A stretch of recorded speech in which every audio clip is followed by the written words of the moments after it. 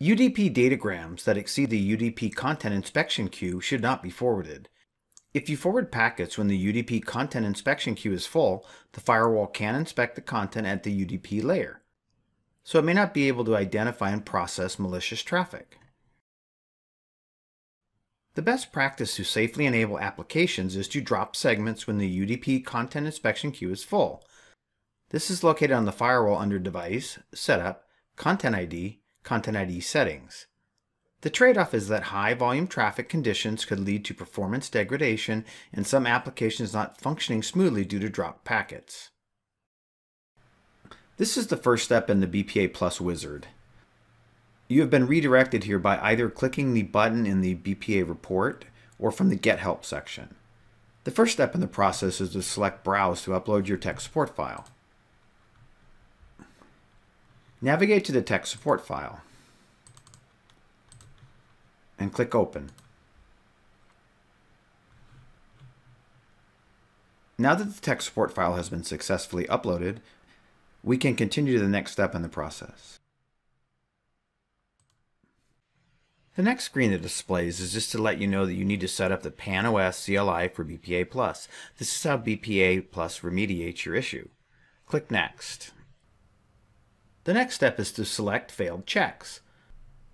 For this demo, we're going to remediate the UDP content inspection queue. Click Next. At the top, you can see a message, please review the best practice settings and select the desired option for your config. The UDP content inspection queue is part of the Content ID settings. You can see the message here, UDP, do not forward UDP datagrams when UDP content inspection queue is full. As we can see, the best practice settings box is checked. In order for the rule to comply with best practices, we need to set Exceed UDP queue enabled to false. If we click the existing settings, you'll see a warning. Are you sure you want to deselect the best practice settings for this profile? We advise against this as it will make your system less secure. So we'll go ahead and reselect best practice settings and click Next.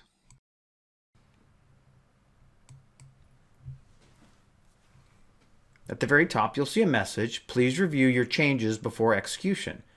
Your existing configuration will be updated once the PAN-OS set commands are executed. The next section is Generate Set Commands. There's a Copy All Commands button right here. If you're remediating multiple failed checks, this button will copy all the commands to remediate all of them. Since we're only remediating one failed check, let's scroll down. The next message talks about the limitations with certain terminal emulators and command line interfaces. We recommend limiting the number of lines copied to 20 at a time.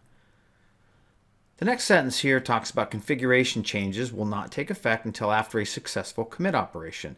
Please be sure to follow your company's policy with respect to making configuration changes.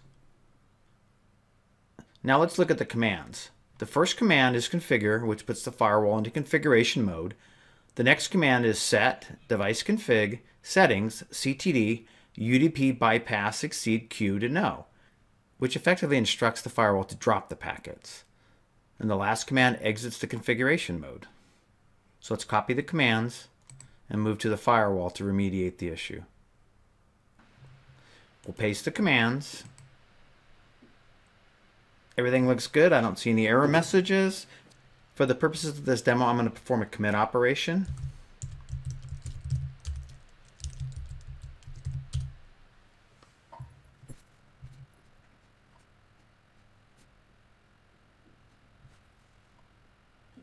The configuration committed successfully. Now we'll switch over to the firewall and verify the changes. So we'll navigate to Device, Setup, Content ID, and over in the Content ID settings, you can see here that forward datagrams exceeding UDP content inspection queue is unchecked, meaning it's going to drop those instead of forwarding them. This concludes the demo.